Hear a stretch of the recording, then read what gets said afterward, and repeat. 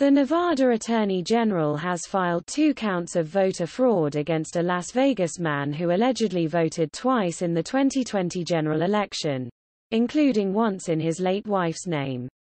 Donald Kirk Hartle, 55, a registered Republican, stands accused of voting with another person's name and voting more than once in the same election, both of which are felonies.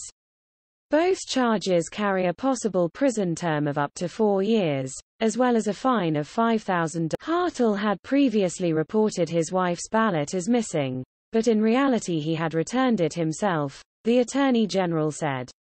His wife died in 2017 but remained on the voter rolls. The returned ballot carried a signature that matched the one on record. Hartle's case had stood as a prime example of voter fraud in the state.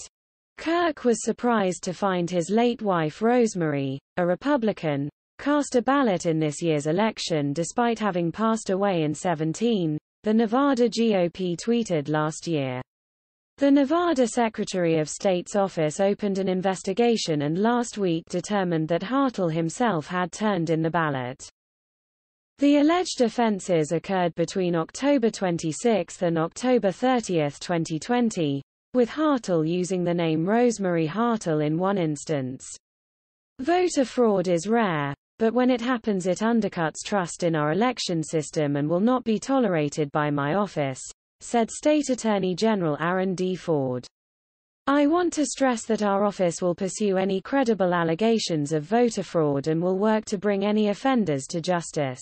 Hartle is scheduled to appear in court on November 18 in Las Vegas Township Justice Court. Hartle is the CFO of the Ahern family of companies, and he looks forward to responding to the allegations in court, the Associated Press reported.